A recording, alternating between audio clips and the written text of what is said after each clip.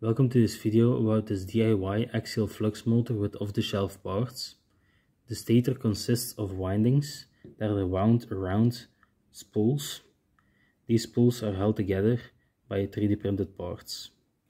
I have a copy of the 3D printed part right here. In the middle there is space for a bearing, and on the outside there is space for the spools. The spools are made from weld nuts. I bought the cheapest ones, but they were a bit crooked, so I recommend you buy some higher quality ones. These are held back to back with a piece of threaded rod.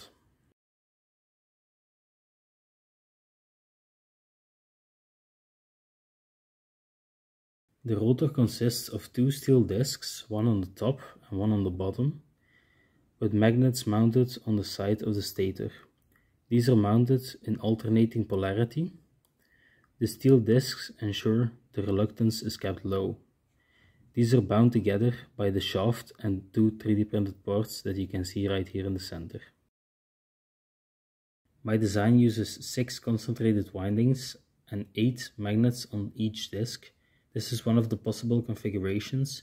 You can find a link to a website with the possible configurations in the description, as well as the CAD files.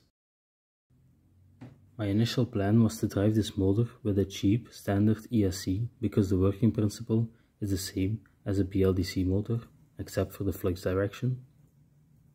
Because of how I wound this motor, the kV is very low.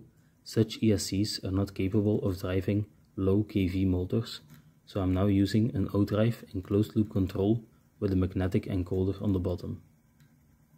The O-drive will also be able to show the real potential of this motor much better compared to a basic ESC. For version 2 of this motor, there are some things I want to change. The mounting of the rotor discs needs to improve. This includes a smaller air gap between the rotor and stator. Because this was just a proof of concept, the spools holder had a very basic design. I want to improve the overall ease of assembly and disassembly. With the new design, I will be able to do some more tests than just spinning the motor, so subscribe if you want to see that happen.